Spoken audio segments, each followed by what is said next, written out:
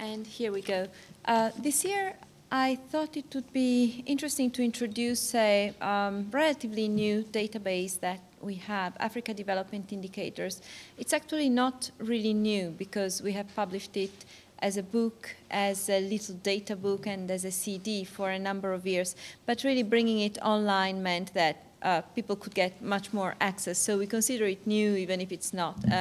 Strangely, it was a database that nobody knew very much about, and it was amazing the moment we brought it online, how much access we got. But let me first say a few words about the World Bank, just a very brief introduction, because I'm pretty sure that in the course of your studies or activities you have learned a lot about it. But the World Bank is one of the largest development institutions in the world. It was established in 1945 as one of the Bretton Woods institutions, the other one being the IMF, to help reconstruction of war-torn Europe. And of course, relatively soon, because, in part because of the introduction of other development assistance programs for reconstruction of Europe, including, for example, the Marshall Plan, the World Bank realized that it had to focus also on other needs in other parts of the world, and that's how it started to focus on development in the poorest countries in the world, including, of course,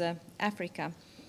I'm Valentina Kalk. I work in the publications department of the World Bank. We operate like an academic press, in a sense. We have about 150 publications every year, and we manage these statistical databases that Denise already mentioned, and I'm responsible for e-publishing and electronic development. So, as I mentioned, the Africa Development Indicators is a suite of 3 products right now. The book, which is partly statistical and partly monographic, it comes out every year. The topic of this year is youth and employment in Africa. We also have a little data book that is basically an abridged version of the most important data on Africa, and the Africa Development Indicators online. So it's an annual publication. The online version, we regard it as the most comprehensive database on Africa, with more than 1,400 indicators, and we have added many from last year. Last year we had about 1,000, and we added 400 this year.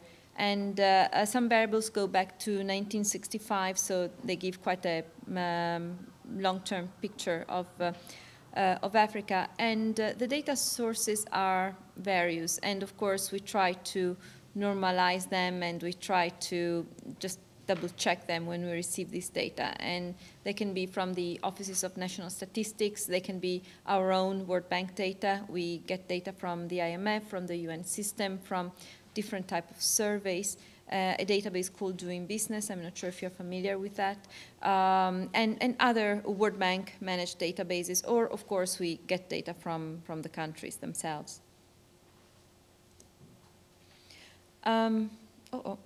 Let's see. Okay, great.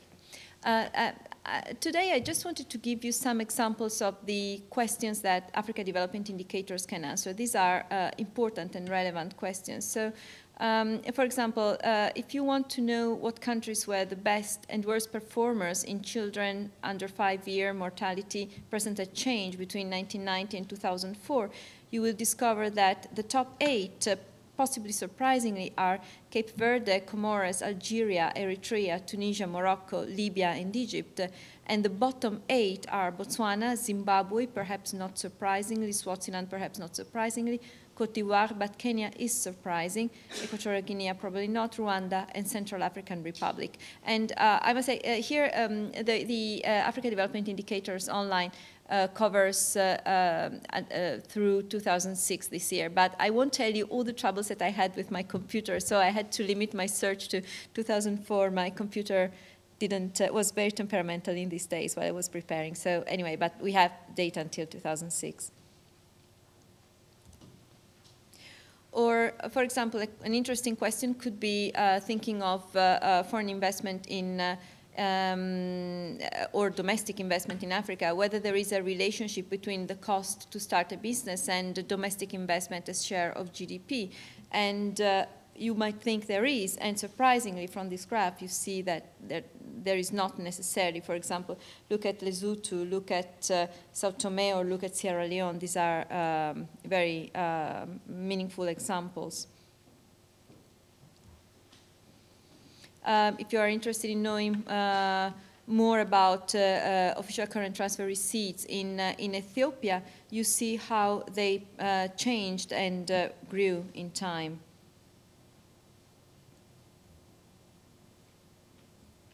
Or public spending on education as a percentage of GNI in 1998. Let's assume I want to write something on that particular year. And this is, by the way, a graph as the previous ones that you can draw from Africa Development Indicators. You select your data, you can download them in Excel or CVS, and you can create your own graphs and charts. And you see that, interestingly, Zimbabwe spent a lot on education in 1998, and you see that another country that spent quite a lot is Lesotho. And so you can get a lot of interesting information, sometimes surprising, that allows you really to get important data for your research on topics on development in Africa.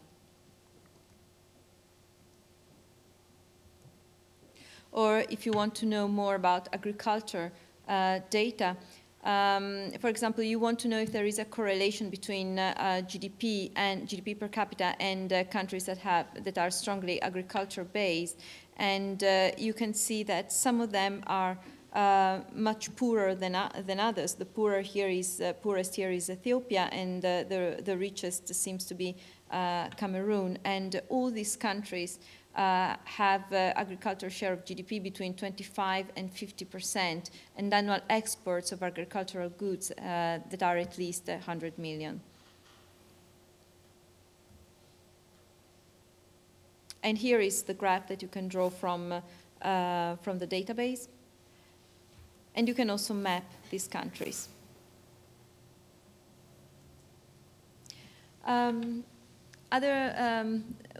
This year we decided to put together some facts you may not have known about Africa. We put together 50. I thought I should give you just a quick overview today and not give you all the 50, because otherwise we would be here until noon probably. But between 2000 and 2006, the average GDP per capita growth in sub-Saharan Africa was 2%, which is not little, up from minus 0.7% in the decade 1990-1999. So it seems that Africa is growing. The GDP of sub-Saharan Africa in total was $744 billion. And this is equivalent to 28% of China's GDP, 69% of Brazil's, 74% of Russia's, and 80% of India. Again, probably an unexpected value here. The economies of South Africa and Nigeria basically comprise 56% of sub-Saharan Africa's GDP. So you can really see who are the drivers of the sub-Saharan African's economy. Equatorial Guinea has the highest GDP per capita, while the Democratic Republic of Congo has the lowest one with only $91 per capita.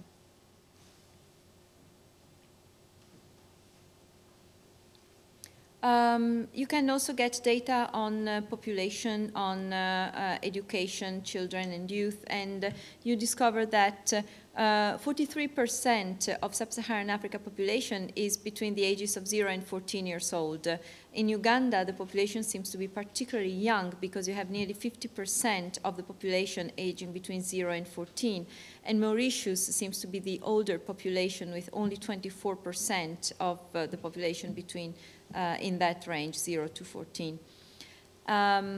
Children and youth start work very early. A quarter of children age 5 to 14 work, and among children aging 0 to 14, 31% are estimated to work. Many women are married very young, before the age of 24, but in certain countries they get married much earlier. In Mozambique, nearly 50% of the females were already married before the age of 19. And you can see also in other countries, in Chad, it was also nearly 50%, same in Guinea, in Mali, in Sierra Leone, and in Niger, 62%. When you wonder what is the women's component of the workforce, you can discover that Burundi has the highest participation rate, while Sudan has the lowest. I'm already done.